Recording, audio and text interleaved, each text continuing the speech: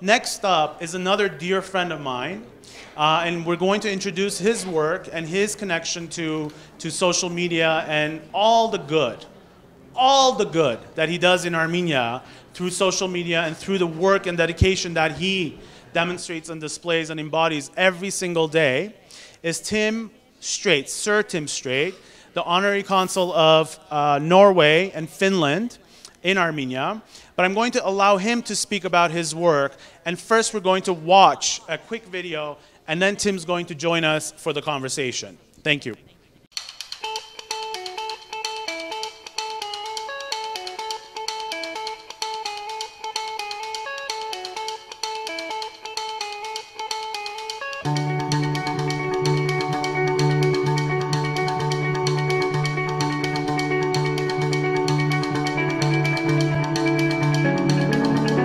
Թալինի կանանց ռեսուրս կենտրոնը ստեղծվել է այս տարի մայիսին և ստեղծման նպատակն է աջակցել կանանց ապահովել աշխատատեղերով և աջակցել հաշմանդամ երեխաներին։ Tallinn is located in Aragatsotmaz, just northwest of Yerevan. And I would say probably the main problem that I have seen is job loss or just lack of jobs themselves. Մենք սկսեցինք Թալինի տիկնիկներ ծրագիրը առաջի հերթին օգնելով մեր կանանց, որպեսզի ունենան աշխատանք։ Բացի այդ, այս ծրագիրն ունի մշակութային շատ մեծ նշանակություն։ Այս ծրագրի միջոցով մենք փորձում ենք պահպանել և ուրիշներին ցուցադրել մշակութային այնպիսի կարևոր երևույթներ, ինչպիսին է հայկական տարազները։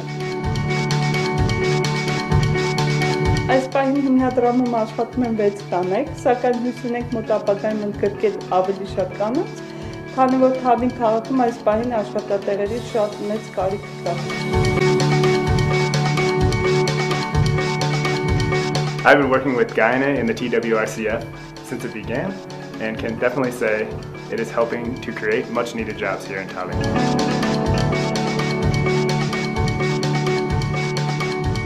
Այս պահին ունենք հայկական տարբեր շրջաններից 10 տարազներ, օրինակ Զեյթուն, Մուշ, Վասպուրական, Խոտրջուր, Սեբաստիա, Արցախ։ I couldn't imagine just 6 months ago that the women of the TWRCF would be creating such great collector's items.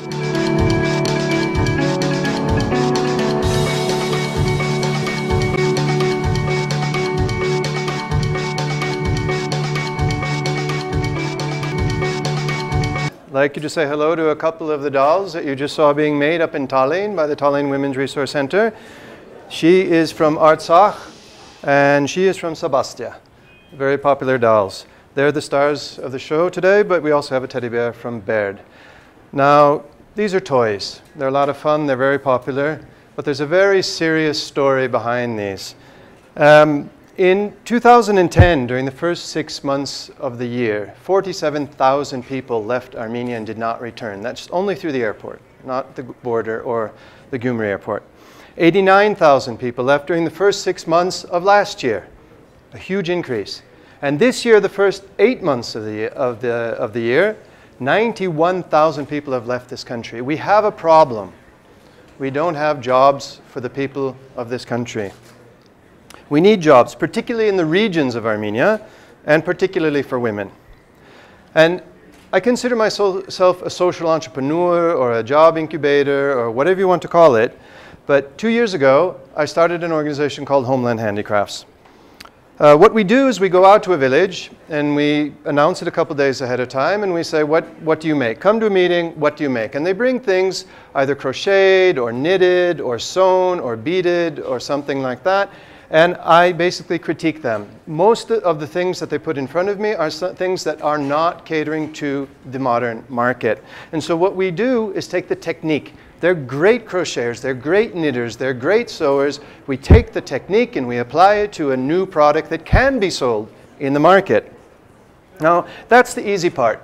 Going out, finding somebody who wants to crochet something and giving them a design and they make a nice product. How are we going to sell it?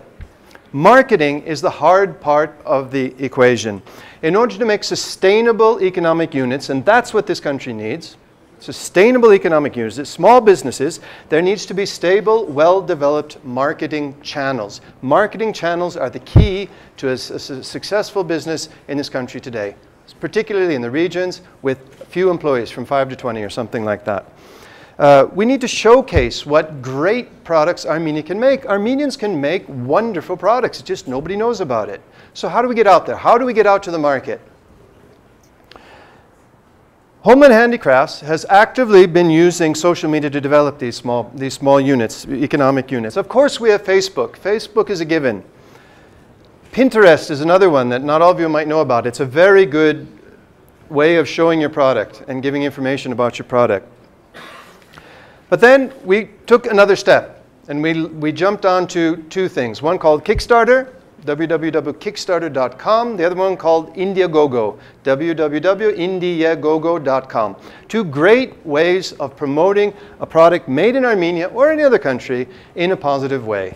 Now, in Baird, for example, Baird Bears, made in Baird Shamshadin, Tavush, Armenia. We launched a Kickstarter earlier this year. The bairdbear.com, bairdbears.com was created. We created a page on Facebook. We spread information. We pounded away at the information, getting the information out there. They're making great teddy bears in a village that's 9 kilometers from the front line. You can hear the bombing when you're sleeping in your hotel room at night along the border and so forth. It's a great story. We've had success with that. Over $17,000 worth of these teddy bears was sold on the Kickstarter campaign. And as a result of that, they've been shipping from the Baird post office. They don't bring them to Yerevan or anything like that. They ship them from the Baird post office. They've had orders piling up ever since. It's a thriving business. They're doing great. It's a huge success story. We got to get these bears out to the real world, beyond the limited Armenian world and into the real market. It's not going to be a problem. They're going to patent the name Baird Bears in Armenia. That's how serious a business it's becoming. A similar campaign is this one, the Tallinn Dolls, which is an ongoing campaign today. If you go onto Indiegogo and you just type in Tallinn, the campaign will pop up. And so far, we're about a third of our way through the campaign and about a third of our way through the budget. We're working hard to get these dolls produced. That one is employing about 5 women so far, 5 or 6 women. We've got media, the Armenian media, talking about these dolls today in the US, in Australia, in Uruguay, in Argentina, in Chile, in Canada, and in Australia. We've got the media going. We've got the Armenia world really tuned into these dolls. People are buying them 10 at a time. You saw the clip. It sounds easy. Oh, you make a clip, you put it up there, and the money pours in. No. There's a lot of hard work behind making this campaign. You have to have a great product, and you have to know it's great. You have to test it.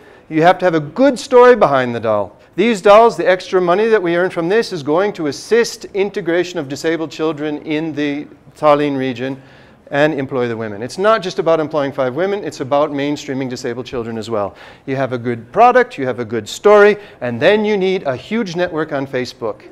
And you've got to get all your friends on Facebook who like the project you're doing to share it with their friends, and then those friends have to share it with their friends. You have to get the dominoes falling on Facebook. Then you need, as I mentioned, an extensive network in the media. We're out there in the media, all the Armenian media around the world. You need a clear, attractive website. We have www.bairdbears.com, we have www.tallinndolls.com.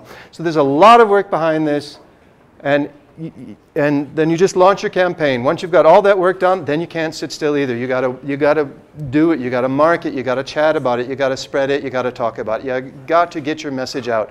But it's perfectly possible to create a serious little business in Armenia that is export-based on sending boxes out from your local post office. It's not a big, mysterious, impossible task. It's perfectly possible. So that's how you can use some very proactive social media in order to create jobs in your community. I want to mention one thing, just to put things in perspective. I'm talking about social media and getting the message out through social media.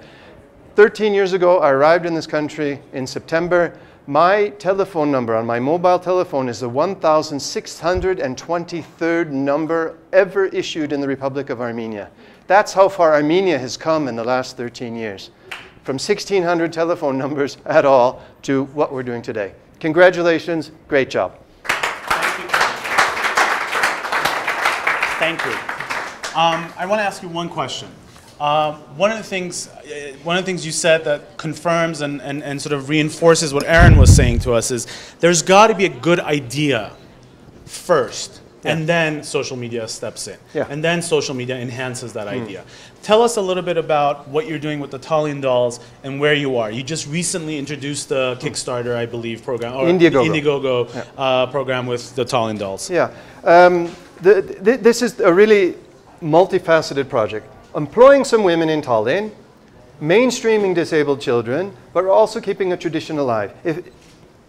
If I hadn't told you where these dolls come from, would you have known?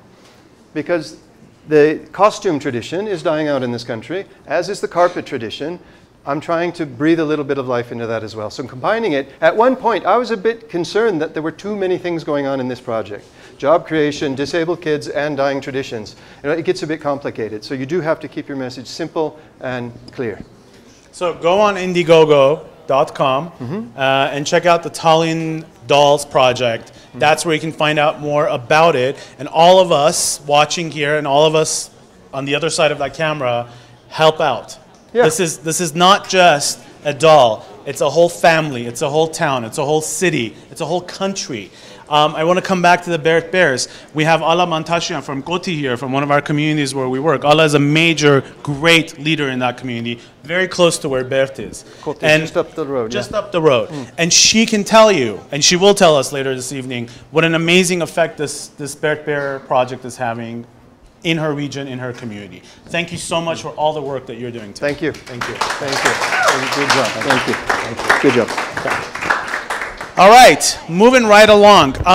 Here's what I'm going to do. You know, social media is all about, you know, ruffling feathers and doing things a little differently. I'm going to throw the dolls over there. I'm going to throw one over here. And one over here.